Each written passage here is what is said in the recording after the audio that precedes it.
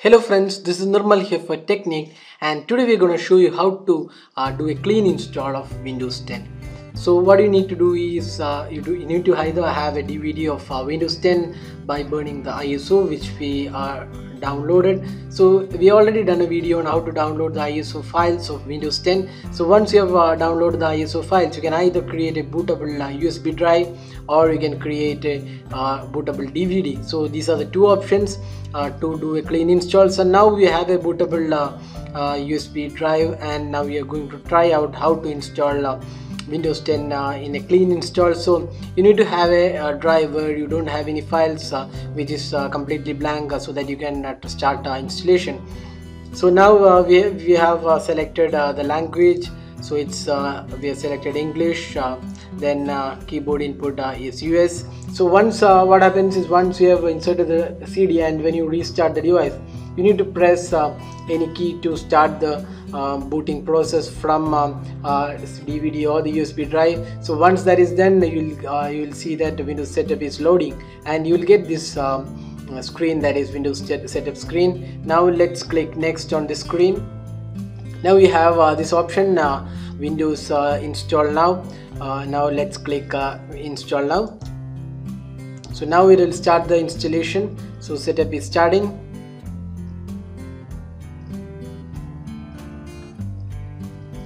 So here, since we are doing a clean install, you need to have the product key. So let's enter the product key here. So once you have entered the product key, you can start the installation process.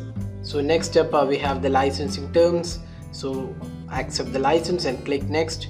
So what type of installation do you want? Upgrade, install Windows and keep file settings and application. So we are not going to do a upgrade here. We'll do a custom install, that's Windows only. So that's the one. So you need to select the second one.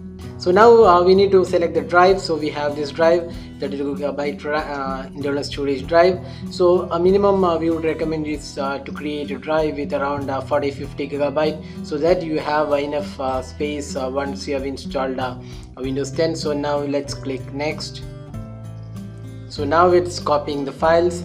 So this will take some time, and it will be getting ready for installation, and then installing the features, installing updates, and then finally finishing up. So this will take some time, so let's wait for this to complete, and then we'll come back and then see the installation of the process.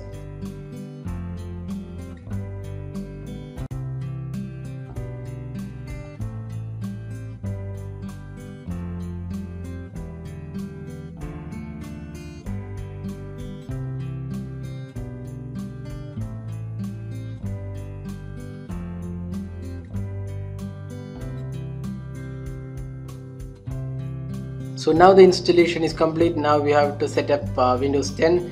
So just use Express settings.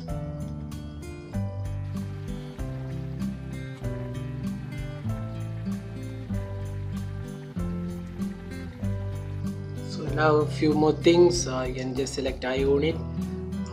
Now let's click next. So now let's enter the Microsoft account. If you don't have an account, you can also create one, or you can even skip this process, but we would obviously suggest you to do the create the Microsoft account or enter the Microsoft account. Now let's enter it. So if you want to set a pin, you can do that here. So let's just skip this process, but you can always set a pin here. So let's just skip this process. So you can see meet Cortana. Cortana is your new assistant, personal assistant, digital personal assistant, where you can help with your searches and other things. So click next. Now the final step is setting up your apps. So this will obviously take some time, although it mentions this won't take long. It will take some time because it has to install all the default, or rather the core apps from Microsoft. So that will take some time. Now let's wait for this to complete.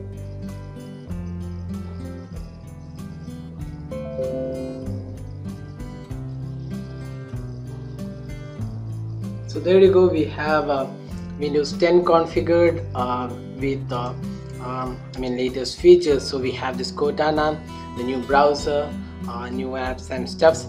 So you can see here, this is the new start menu, and we have a lot of features including Cortana. So that was the installation, or rather the clean install of Windows 10, and we just showed you how to install it using the bootable DVD or bootable USB drive. So one thing you have to make sure is that if you're doing the clean install in the first go, you will need a product key. But if you're upgraded from Windows 8.1 to Windows 10 on your PC and then later try to clean install, you won't be asked the product key. But if you're doing a clean install before upgrading from 8.1 or 7, you have to enter the product key while installing Windows 10. So that was the quick video, and we have showed you in detail how to clean install Windows 10. So hope you like this video. If you have any questions on this, just drop a comment. We'll be glad to help you out with your questions. If you like this video, don't forget to hit the like button and also subscribe to our YouTube channel for more videos on Windows 10. Thanks for watching this video. Have a great day.